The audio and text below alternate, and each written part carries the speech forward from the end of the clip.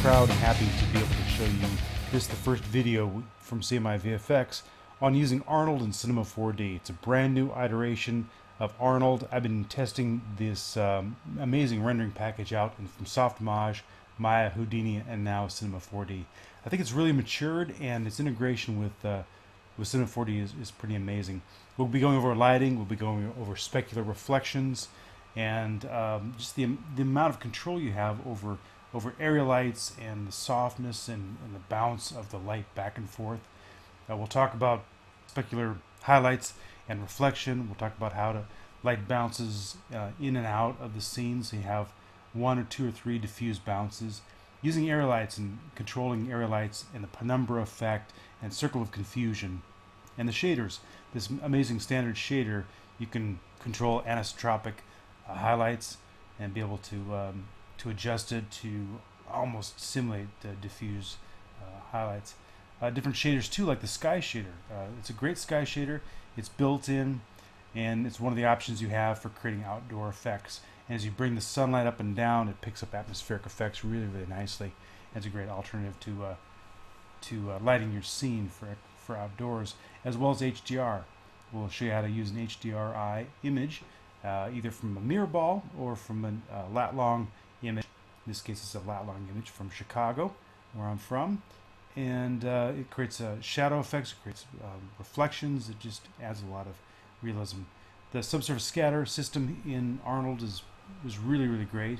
You have control of different levels of shallow, mid, and deep scatter, and it works with every light source we have. The volumetric effects are also really great. Any light emitting object you bring in, area lights or photometric lights, in this case IES lighting, you can bring in this volumetric system, and it participates and creates these really great rock and roll concert or science fiction-y kinds of effects, and renders really, really fast. It's one of the best volumetric systems I've ever had a chance to use. The skin shader will deep dive a little bit more into that and how you can add different maps to different levels of your mid, deep, shallow, mid, and deep scatters, as well as creating displacement maps. We'll actually be able to dive into the network editor and create your own set of networks and add and change different kinds of vector-based displacement, or in this case we're just going to go over the standard displacement shaders. And the IPR window here, you can actually make all these changes and see all the things, your lighting and your shaders, all in real time. Then we'll add a few more projects in there. We'll open up some scenes from Cinema 4D that come stock with Cinema 4D, and just we'll change around the lighting and use Arnold's lighting in some of these scenes that come shipped with Cinema 4D. And see how fast and easy it is to use all the controls, all the tagging you do in Cinema 4D, and it just is all built in. There's no real change in your workflow if you want to go from this standard render that comes with Cinema 4D and try out Arnold. It's a quick and easy transition.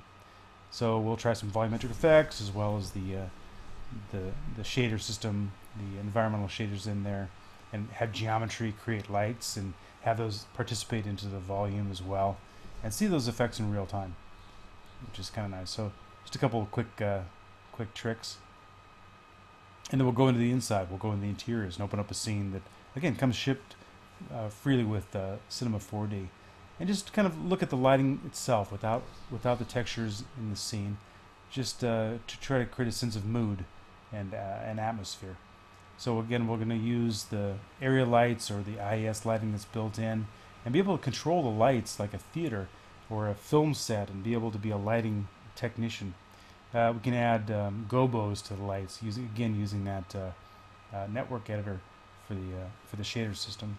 So we can add little projectors into the light scene to add a little bit more mood and different kinds of effects. We'll build sets and build almost a miniature or a studio setting for product shots. So in this case, we're going to go into a little bit of glass and refraction, indices of refraction, and how to create a sense of thick glass with the glass shaders that come stock with Arnold. And we'll use the amazing procedural ASS system to create multiple objects. These are or multi-thousand polygon objects, and using a scatter, just scattering them into the scene. And they render almost immediately. There's no waiting for irradiance mapping to build. It just starts rendering immediately. So you start to see the advantage of the sort of brute force Monte Carlo rendering systems. We'll dive a little bit into AOVs and just kind of how to set up AOVs really simply and easily within Cinema 4D. It has some nice little special things where you can render out to a Photoshop file and create layered Photoshop files if you choose, as well as a traditional EXR approach for importing into Nuke or other compositing packages.